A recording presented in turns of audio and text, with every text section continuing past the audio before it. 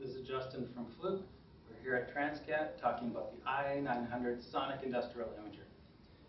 It's an imaging tool, new to world, which can help you find your compressed air and gas leaks. And for those of you that deal with compressed air leaks, you know that's a very difficult problem to solve. They're everywhere, hard to find, hard to pinpoint. We want to make it a little bit easier for you with a device that anybody can use, no training, that you can scan and find those leaks.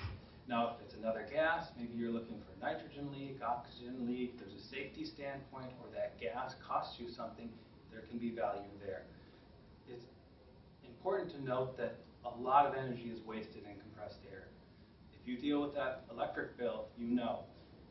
This has the potential to save you a lot of money. Operating costs, energy savings.